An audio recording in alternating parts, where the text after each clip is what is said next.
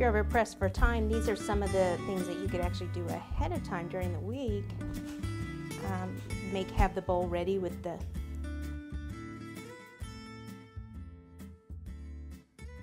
Now we'll do the dog leash.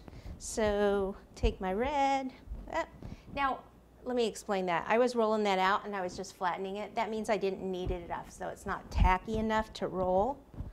So if you're just kind of flattening it, that's usually the reason. Okay, so roll this out. When I get about here, what I can do is use this to help even it out.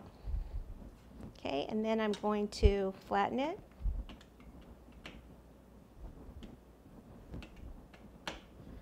And then I'm going to use the, oh, that's the straight stitching wheel. I want this carved stitching wheel. And I want to make the top, I want to flatten that, widen that a little bit more. And I'll even cut, let me use this straight one here for this. Just kind of cut a little hole, open that up for the handle. And then let's do some stitching. So this is just a little quilter's tracing wheel. We'll go all along that side, and then we'll go ahead and come all the way down this side.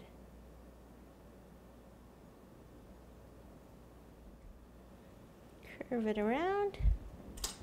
Okay, and then at the end there would usually be a little, I'm actually going to steal this and make a ring, and then we can paint this ring. We'll just kind of fold this behind it, right where that seam is. So it was just a little cord. Go ahead and put the seam like that. And then we will, right here in this area, we could take a decorator tip, or actually we'll just take more red, which is over here. I have stuff everywhere. It's all over the place. Okay, so I'm going to make like it's a little snap button here. Right there. And I'm going to do a few little decorative pieces over here that we can paint. Okay, let me bring this around the front, add some color down here. So pick that up before it dries out too much. And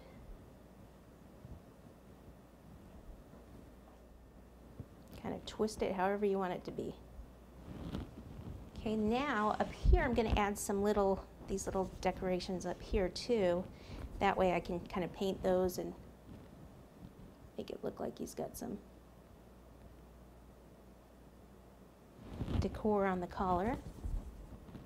We'll just do 3. If it doesn't stick at this point, then you can put some water behind the fondant. That will glue the fondant to the fondant. Okay, so we'll do that there. Then I've got some fun little things here, candy molds. So for the candy molds, I've got the dog bone candy mold, and I have a little paw candy mold.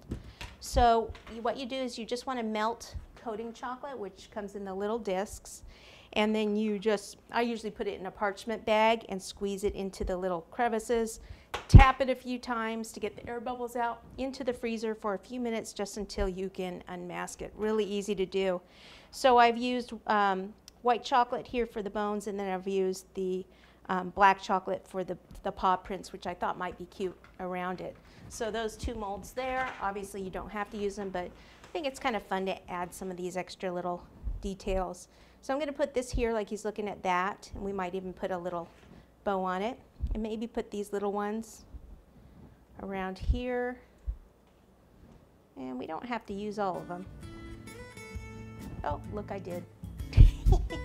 And then for the paw prints, we can just kind of put a few around the board, like he's been walking around.